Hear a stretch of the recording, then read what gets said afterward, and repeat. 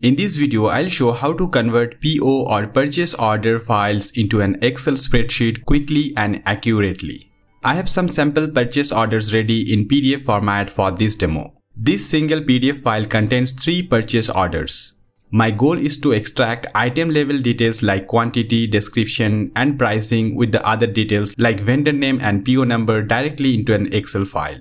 I am going to use Lido for this. You will find the link to sign up with Lido in the video description. Here I'll create a new file. I'll rename the spreadsheet to PO data.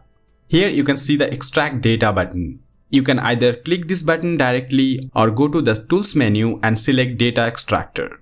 Let's upload our first PO. I'll click here to upload the PDF purchase order. I'll select this PDF file and I'll open it. Lido is now analyzing the document. Now check this out. Lido immediately understands that this is a purchase order and automatically creates relevant columns based on what it finds inside. The column includes item number, description, quantity, unit price, total price, and PO number. You can manually add or remove columns depending on your needs. You can add the column name you want to include in this box. I'll add vendor here. Here you can see the new column. I'll close this pop-up. You can add new columns anywhere in the spreadsheet and Lido will pick them up for the extractions. Here I'll add the total PO amount and I'll add total tax. You can organize the columns here.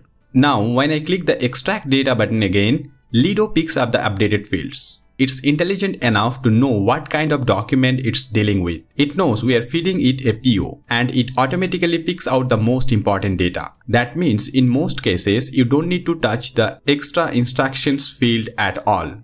I'll remove the default instruction here and I'll add a custom instruction. Here I instructed the total PO amount and the total tax field are same for each output of each PO item. As you see here in the PO, we have the total amount and the total tax. So this will be same for all these items. Let's try with our first extraction. I'll upload the file again. This one, Office Prime Solutions. I'll open it. I can click this extract button if I want to extract a single PO. For multiple purchase orders, I should click this Process All Files button. Since I have only one PO, I'll click on this extract button. It takes a few moments to extract the data. Now it's done. I'll close this pop-up. Here we can view the data in the format we have specified. Next time, when you need to extract purchase orders, select the extract data button. Upload your purchase orders. This time I'll select multiple PDF purchase orders. I'll click the open button. This PDF file contains multiple purchase orders. We will see how it works. You can upload files in PDF, image or document format.